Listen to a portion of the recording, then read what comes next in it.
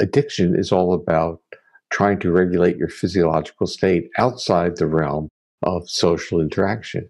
So it's a replacement to regulate physiological state. So all you need to do is ask yourself, individuals who have addictions, how well do they use social interaction or friendship relationships as the regulator of their physiology? And you start getting the answer. They're doing it through an external source and not through the normal biological one, which is reciprocal interactions, co-regulation. So people who don't have trustworthy social interaction don't really have a possibility of, of that so much. Well, you're asking really, it's a rhetorical question you're asking because you're in the world of addiction and you know already that most of them who come in for treatment, the vulnerability of, in a sense, even dealing with the treatment is, do they have a network of relationships that are co-regulatory and can, I mean, in addiction, you might use the word support, but in polyvagal theory, we would say more reciprocal because the notion of support goes in one direction, and a real relationship, you support and then you are supported. So it's that dialectic that bonds people and enables feelings of trust to spontaneously emerge. So in the world that you're working with in terms of the addiction, the simple question is, how trusting are these people of others in their life too? But they may feel that their journey has been a life of violation of trust.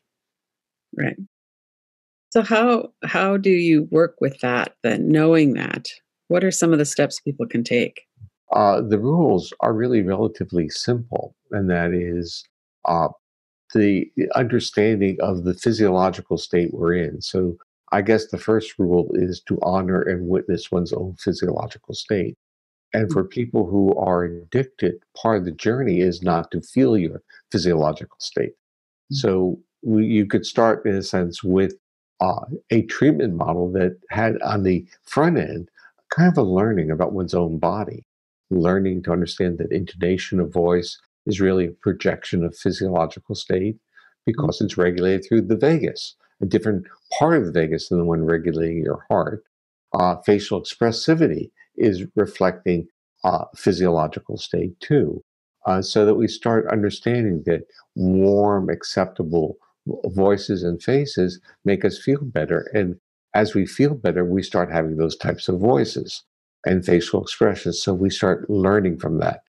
But I think the very first part is this awareness of the physiology of your gut feeling or your heart beating. And I think for many people who have very strong addictive tendencies, they've already numbed out that feedback circuit. They're not really that aware of what's going on in their body. So in my own strategy, I want to really teach people about their own physiological responses. So I want to do physiological monitoring where people can see their heart rate. They can do posture shifts, they can do breathing, and they can see that their body is responsive. And when it's in certain states, there have certain emergent properties, either being more accessible or more vulnerable, depending on how they feel about it, or feeling more aggressive. So breathing patterns can get people mobilized, and it can support their anger, or it can calm them down, and they can see this in heart rate patterns and breathing patterns. So part of my strategy would be to do a psychoeducation with physiological monitoring. Welcome to the 2021 Radical Recovery Summit, presented by the Kilby Center for Recovery. This is Lynn Fraser, your moderator. This year, our theme is Feel It, Heal It, a new paradigm of recovery, featuring a diverse group of thought leaders and innovators, people who are working on the ground in the new field of addiction recovery. Go to radicalrecoverysummit.com to sign up and watch free.